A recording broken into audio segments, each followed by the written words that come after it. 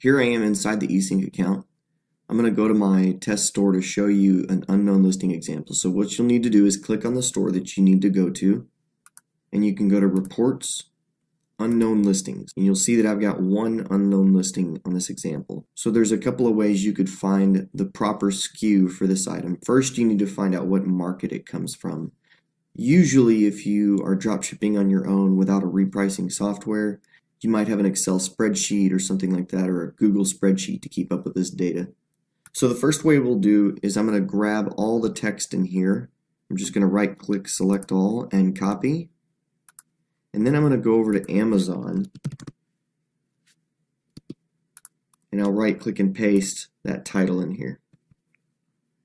Now I'm going to give you a little clue on this. We can use our Easync Chrome tool to grab this SKU. Now let me show you what this is going to do. So this first SKU is going to be this exact pair of pants with this size. So you'll see in a minute when I click on it what it does. But this SKU right here, our Chrome tool grabs these in order. So there's a bunch down here below, but we're not worried about those. We're just worried about this first one.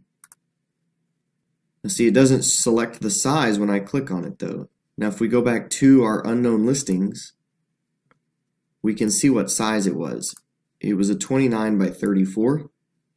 So if I go back to Amazon and I choose the 29 by 34, now I can go and choose my Chrome tool again, and you'll see that this actually says current, which means that the exact variation that I'm on is this SKU. And we can also confirm that up here in the URL. So here's that same SKU. I can double click and see that the B01CTPRIIU is the same as the SKU here. So I can confirm now that this is the proper Amazon ASIN. So I can right click and copy that. I can go back to my unknown listings, and I can paste the product ID and choose Amazon.com and click Save. So there's another way that you can handle unknown listings as well.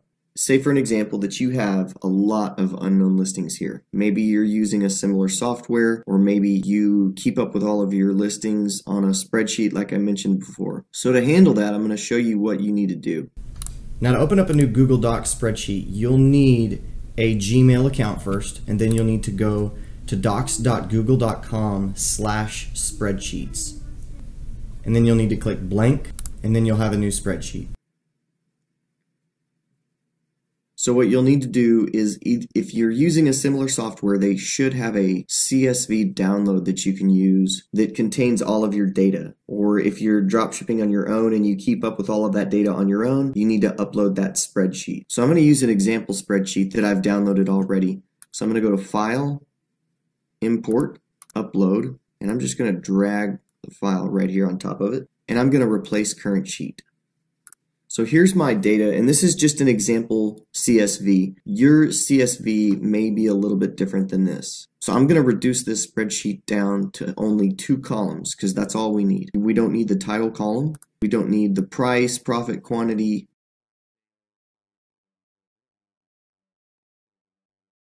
Now what we have is our source product code, and we have our listing ID from eBay. Now these are all going to be the unknown listings in Easync. What you need to do is have the listing column on the left. The easiest way to do that is grab this entire column by selecting the letter B up here, and then you'll see I've got a hand here that I can grab, and I can move that over.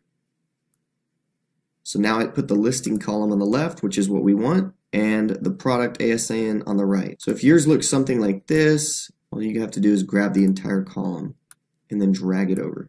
Now we also don't need this first row. I'm going to right click the one right here because this is not an eBay ID and this is not an Amazon SKU. So I'm going to right click the one and I'm going to hit delete row.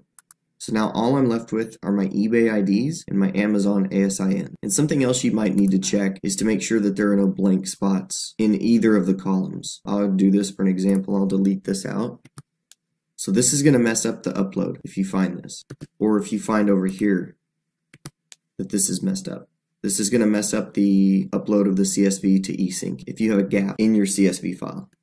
Now what if you have 10,000 or 20 or 30,000 listings here, you don't want to sit there and scroll down to try to find that. That would take a long time. I'll use this as an example. I'm going to delete this one out. You can just start at A1, just click here, hold Control, Shift, and down arrow all at the same time. So I'm holding Control, now I'm holding Control and Shift, and now I'm going to push the down arrow button, and then I'm going to let go of everything. So now you see it took me to the first blank spot. And I'll show you this again on column B here. So I'm going to delete this one out. I'm going to go to B1. While I'm holding Control Shift, I'm going to click the down arrow on my arrow keys. So there I am, and it takes me to that first blank spot. So what you need to do to get around this, if you don't have this ASI in here, then you need to search it up. If you right click copy, you might get an error like this. This is what you have. Don't right click copy, just hit Control C. And then you would go over to the unknown listings and you would paste it in here. You see I don't have that one obviously.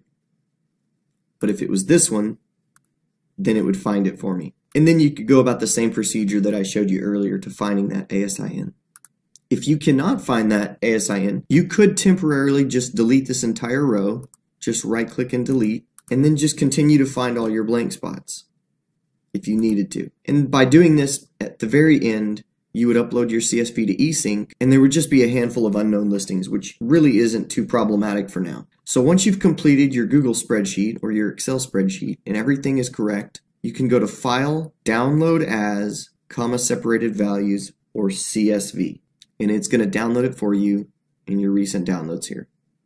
So you'll go back to Easync, you'll go to Tools, Sync Unknown Listings, and here you need to make sure you click the correct source market. So if you have a mixture of Amazon and Walmart and Costco, maybe AliExpress, you need to separate those into their own spreadsheets. If you have multiple spreadsheets and this one is your AliExpress, then that's how you would do this. And just make sure that all of these SKUs are the correct source market.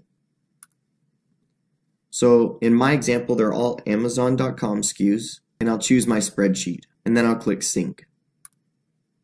This may take some time depending on how many listings you have, but usually you can do 10,000 listings in a matter of 15 seconds or less. Once you complete this step, you can go back to your reports and unknown listings, and you should see that the majority of your unknown listings are taken care of and completed now. In my example here, of course, we didn't actually update this unknown listing because it was just an example, so mine still shows in here.